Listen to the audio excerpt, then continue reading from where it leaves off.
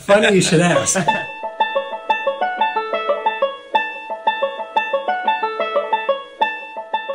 So we remember, some of us remember the 60s, the late 60s, and how the music changed. Right.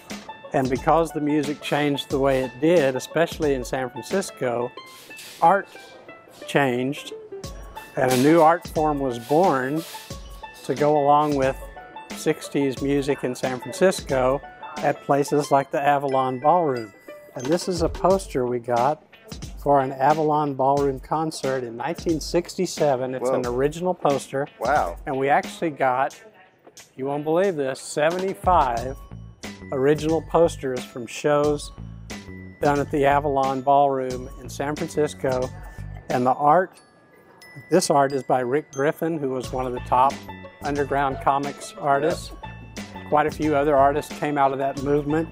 This one, the Family Dog, that's who designed these posters. That was the art group that designed these posters. This features Quicksilver. You can actually read most of this poster, which makes it unusual. Quicksilver right. Messenger Service, Sons of Chaplin, Taj Mahal.